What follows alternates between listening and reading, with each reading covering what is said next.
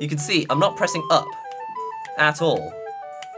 So why is it registering as a jump? Hello and welcome to another NihongoGamer video. As you know, I'm a big fan of Nintendo Switch, but I am not a big fan of playing a lot of games using this specific controller. It's got buttons instead of a regular D-pad like you might remember on previous Nintendo consoles. You can take it off and you can play two-player.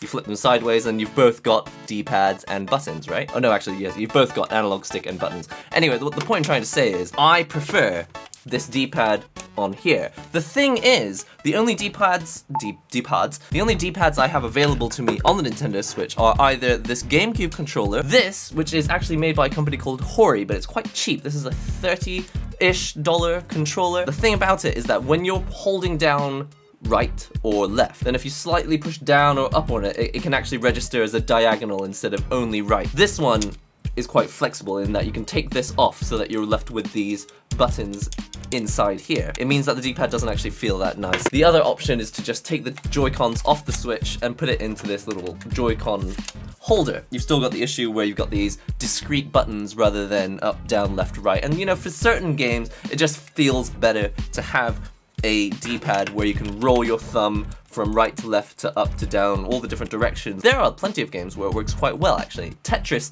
it's really nice to have discrete directions where you're not accidentally pressing diagonal or anything. What I'm trying to say is that I finally bought a Pro controller. I already own all this stuff where, you know, basically the Switch already comes with controllers, so why spend more money on other controllers when I've already got so many? Like, I can already play with the red and blue Joy-Cons on here, or this GameCube controller, which I have multiple. I have two of these. I was getting sick and tired of not being able to play certain games. For example, I was streaming Mega Man X when the Mega Man X collection came out on the Switch, and I kept bumping into this stick here. On Mega Man X, you have to do some gymnastics with your right thumb, where you're holding down charge, jumping, and then sometimes jumping and pressing dash at the same time. So you're pressing like all three of these buttons at the same time so you can do like big speed jumps, and then I would always bump into this analog stick and it would throw me off. I don't have a good excuse. I just wanted to buy one of these. Let's unbox the Nintendo Switch official Pro controller. I actually don't know how it feels at all. I've never used one in my life. No one I know actually owns one of these. The original Pro controller doesn't have the green and the pink on the sides here. This is the Splatoon 2 edition of the controller. This is the box. It's red on top, grey on the bottom. I need a controller that feels nice, and I'm hoping that this feels nice. If it doesn't feel nice, I'll just have to return it. This is a USB-A to USB-C cable. You can plug this end into your Nintendo Switch dock, and this USB-C cable into the Nintendo Switch Pro controller. But this is it. This is what you've been waiting for. Ta-da! We don't need that. Well, that's... check it out. The official Splatoon 2 edition of the Nintendo Switch Pro controller. Now, in fact, there's nothing new about this. Splatoon came out like a year and a half ago, so it's not like a brand new game or anything. I just didn't have a Pro controller and I wanted the colorful one. I think it looks bloody wonderful. Now, actually, I wasn't even aware that there was Splatoon design on the middle part of it as well. I never really looked that closely at it. You've got all the splatter designs here on the front, plus obviously the Switch logo, green on this side, pink on this side, and it looks like even on the back of the controller, it still has the splatter designs there on the back as well. Oh no, it is! It's actually translucent. I couldn't really tell looking closely at it, but it's actually a dark black translucent plastic, and you can actually see inside it. It's got the activity lights on the bottom, so you know which player you are registered as, player 1, 2, 3, or 4. All the buttons that you would expect on a normal Joy-Con controller for the Switch. You've got the left analog stick, right analog stick, the D-pad. Ooh! Ooh, that feels way nicer than I was expecting. Maybe it'll feel different when I'm actually playing games, but right now, the D-pad, can you hear it? Feels nice and clicky. You've got the regular Y, X, B, A buttons. You've got the home button here in the middle, the share button there on the left, plus and minus, all in exactly the right places. One thing I'm not too keen on, why is the home button and the plus button right next to the Y and the X button? Like, I really would prefer if it had been somewhere here in the middle. I do feel like if you get kind of excited, you could end up accidentally pausing the game with the home button that close to the Y button, but hopefully that won't happen. On the front, trigger buttons R, L, ZR, ZL, Yeah, this is gonna be good. So there you have it. The Nintendo Switch Pro Controller. This cost me something like $70. Let's plug it into the Nintendo Switch and let's see how it feels. Alright, so I've got the Nintendo Switch Pro Controller here, the green and pink Pro Controller for Nintendo Switch, but as you can see, nothing's happening because it's not actually plugged in yet. I don't actually know how to sync it up. To pair controllers wirelessly, close this screen and select Change Grip Order. This is very exciting. Whoa, there it is! Sick! Alright, I did want to show you Mega Man X, but apparently I forgot to actually download it. So let's try a bit of Street Fighter first. Try a bit of Sakura, shall we? If I can remember how to use it. The first thing I like is compared to the Hori Pro Controller, well it's not really a Pro Controller, though, compared to the Hori pad as they call it, as you can see, even just pressing sideways like this, it just feels like it's wiggling up and down. But on the Nintendo Pro Controller, it's very digital. Oh, I am... no, maybe I spoke too soon. I am jumping by accident. Fireballs are okay. You know what? That's really weird. If you press lightly, she doesn't jump, but if you press hard, the harder you press, the more likely she is to accidentally jump. That's a shame. I think you do have to press it quite lightly to maintain control. I think I can get used to it. Okay, I take it back. It's not that easy to use. I think, well, obviously I need to give it some time to get used to it, but I'm actually finding it really difficult to use. Let's try pressing really lightly.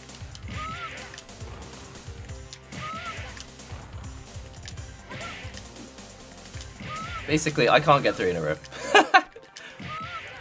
Not on day one. I'm really curious to hear how you guys feel about the D-pad on this Pro Controller. It's not very pro in my opinion. She just jumps way too easily. By accident. Accidental jumps. I'm literally only pressing right and I'm getting jumped. Oh, it's the worst. Nah. No. Look at this. Literally, even if I use my right thumb, you can see I'm not pressing up at all.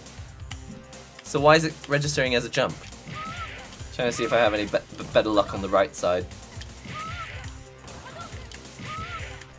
No, I can't. I literally cannot do it. Okay, I got it.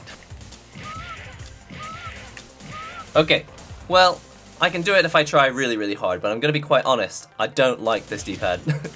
Oh, why am I so picky? It's so difficult to find a D-pad that I like. I think I'm gonna have to keep the search going. I'm gonna have to try some of the other Hori pads. I know that Hori has a Pro Controller as well. I've seen some other brands like A-Class as well. But I'm gonna be honest, first impressions are not great for this D-pad, which is weird because before I plugged it in, I had high hopes for it. I feel like I could get used to it, but it's just not ideal. It's almost like it's too stiff now. I quite liked that it was clicky at first, but now I'm actually thinking like, you know what? It's a little bit too stiff. Well, anyway, this is all first impressions only. I am open to the idea that I may like this controller more in the future, but right now I'm feeling like it feels a little bit stiff and it also does accidentally jump. Nah, I want to be able to just press the left direction and not register it as up. Maybe I just need to get used to it. Who knows? I'll tell you what does feel nice though, is these buttons. The action buttons themselves.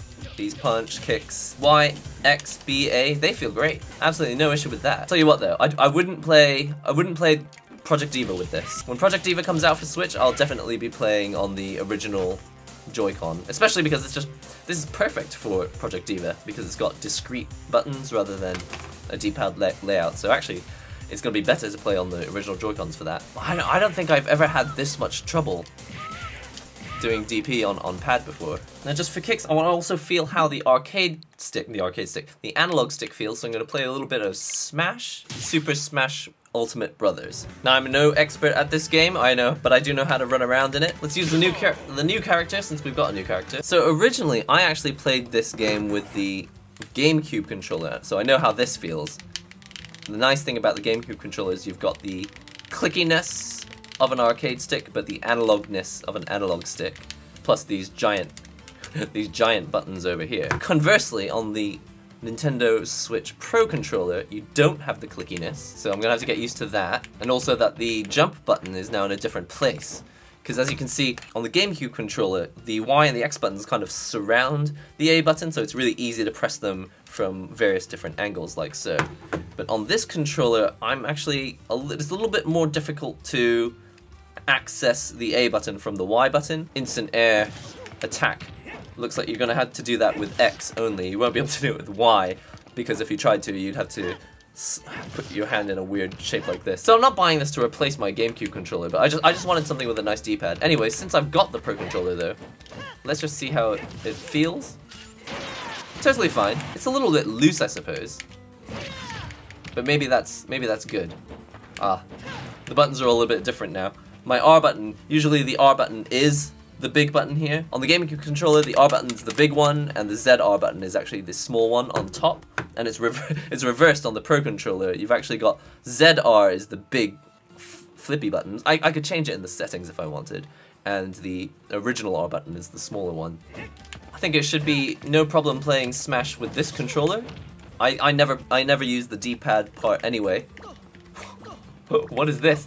This is my taunt. I've never used those buttons. So neither of these analog sticks are clicky, whereas on the GameCube you've got very specific clicks for the 8 different directions, and same with the C stick. So you kind of know which one you've clicked because it locks in place. But when you play Smash on this, you're using a regular analog stick, and so you just have it just doesn't feel quite. Obviously, if you're a pro, you'll just get used to it. For a casual player like myself, it's a little bit strange at first to have these tilt attacks a little more difficult. Alright, well there you have it. This is the Nintendo Switch Pro Controller. I'm gonna be honest, I love the way that it feels in the hand. I think it feels nice. I think the analog sticks work just fine. It's the D-pad that I'm not too keen on. Before turning on this controller, it feels nice and clicky, like this is exactly what you'd want. But the responsiveness is completely different when you're actually in-game using this as the controller, because it's really hard. It really hurts you. It's got really hard edges on here, so I really feel it digging into my thumb. But in addition, when playing games like Street Fighter, when you've got something like the Dragon Punch motion, which is forward, down, down, forward, I don't know, I just couldn't do it without accidentally jumping, because by giving it a fast, quick flick, it was accidentally pressing jump, which I thought was just a problem of the Hori, which is it's called the Hori pad. I just thought it was an issue of the Hori pad, where I would accidentally press jump forward, but really it's not just this controller, it's this one as well. So that's a bit of a shame. It looks like the main reason I wanted a Pro Controller was to have a better D-pad, but really this has not done it. I am gonna have to keep searching for the ultimate D-pad on a Pro Controller, but I'd like to know if you've got any suggestions, so let me know in the comments below. I'm not a big fan of the D-pad on it so far. Who knows, maybe I'll get used to it, maybe you'll see me playing on stream, I'll update my opinions there, but for now, first impressions are, it's not really working out for me. But I will give it another try over the next few weeks, and hopefully I'll get a chance to buy other controllers and compare them, and finally find a D-pad that doesn't suck, because just look at these controllers. GameCube, terrible D-pad. Hori pad, terrible D-pad. It's not even a dedicated D-pad, it's just like a convenience D-pad. The Joy-Con, it's not even a D-pad, it's these discrete buttons. And the Hori D-pad, which you can actually buy and slide onto the Switch, that's not actually wireless, so that's not an option either. And this thing that I've just purchased, I don't know, I'm not really into it. Apart from that, I like everything else about it. The buttons feel nice and responsive. Analog sticks they work well. I'm not too keen on the placement of the home button and the plus button here, but what can you do? It's just the D-pad. It's just the D-pad. It's always the D-pad. I hope you've enjoyed this video. Don't forget to comment, subscribe, share links and all that great stuff, and I'll see you in the next NihongoGamer video or stream, and come and hang out on the Discord if you want to chat about gear or fighting games or EVO or any of the other games that we talk about on the Discord. I'll see you next time.